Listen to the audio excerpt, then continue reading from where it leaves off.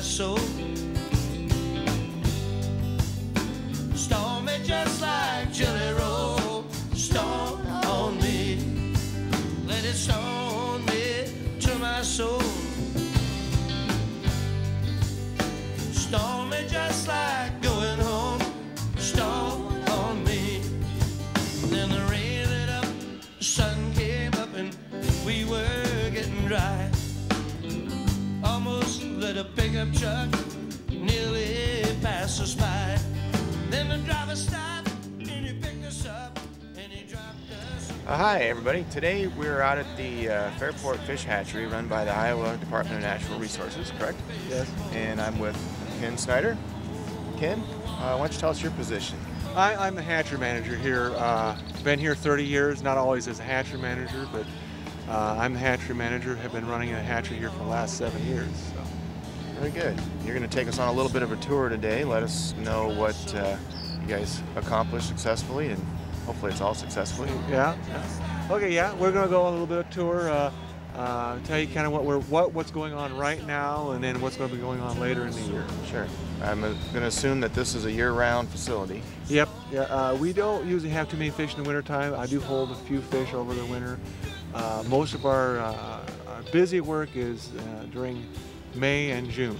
It's when we're really busy, and then in the fall and late September and October when it cools down, we're really busy. But May and June is our big months. Okay, so we're fortunate. We're at the end of April here as we're shooting this right now, and so we're at the beginning of the busy season. Yep.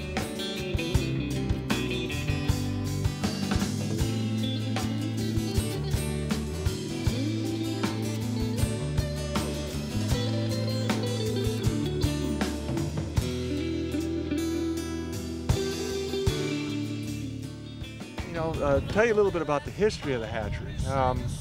Originally was Muscatine is well known for its pearl button industry, and back in the late 1800s, early 1900s, pearl button manufacturers were having a hard time getting pearl buttons, clams for pearl buttons. They approached the federal government and asked them to do something about it, and they donated this property, 60 acres, to the federal government with the stipulation that they would do some research on freshwater mussels. So the industry was already well established, yes, and it sounds like maybe they were fishing it out. Or yes, that's what it boiled down to, is they were taking the clams faster than they were reproducing, and so they wanted them to do something, the federal government to do something about it. Storm me just like jelly roll. Storm on me, and let it storm me to my Built soul. in the 1908 is when they had dedicated the ground. They started building a lab here, and they had the first lab here, done some research on freshwater mussels, found out a lot of research, a lot of things that they didn't know about. And the first building was built over where the University of Iowa now has their building. It burnt down in 1914. They rebuilt it, a big 3-story brick building, which was there then until 1973, and the federal government then tore it down. Did a lot of research on freshwater mussels here, found out that, that they were just taking them too fast. Plus, plastic came in, started coming in the 1920s, in that era. It was cheaper to make buttons out of plastic, and so that's when they started doing fish culture here. Well, we raise 3 main species of fish here at Fairport. Walleye, largemouth bass, and bluegill. Now you wear your skin like iron. For instance, right now it's walleye. I'm getting walleye fry in. My walleye come in as fry from other hatcheries. Fry being? Just hatched fish. Okay. Okay, I have 4 pounds of walleye fry right now.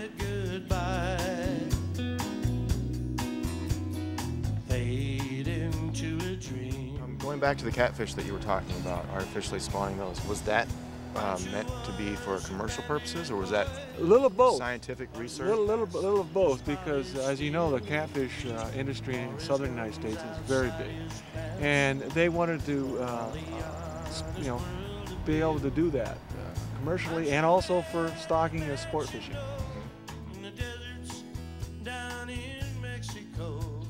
Okay, then the largemouth, they're going. The largemouth go, a lot of them go to 70,000 of them will go to private farm ponds. We do have a farm pond stocking program which get catfish and bluegill in the fall, and then the following summer get largemouth bass. They have to meet certain criteria. We just don't stock any pond. For instance, if they can't have any fish in them, they have to be either a new pond or a renovated pond or a killed out pond for some reason.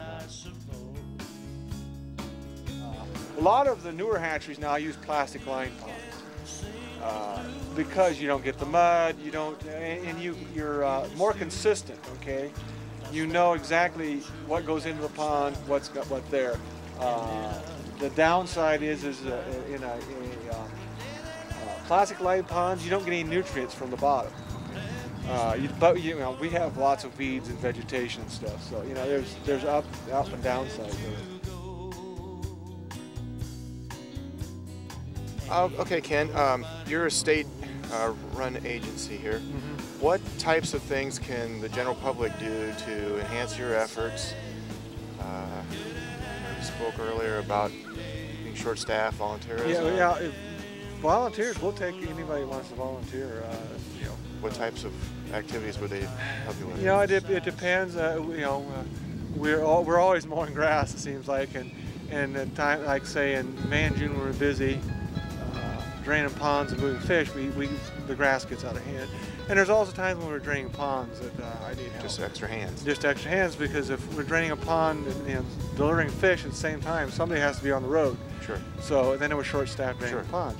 For instance, I get help from the local Voc Ag here in Muscatine during school. That they come out sometimes and help. That doesn't help you at the end of June. But that doesn't help me in May and June. Although I have another Voc Ag guy that's volunteered and said, hey, you call me anytime, summertime or whatever, and I'll get some kids out for you. So anything like that, we need all the help I get. Because even though we're a state agency, we don't get our money from state taxes. We get it from the fishing license fees.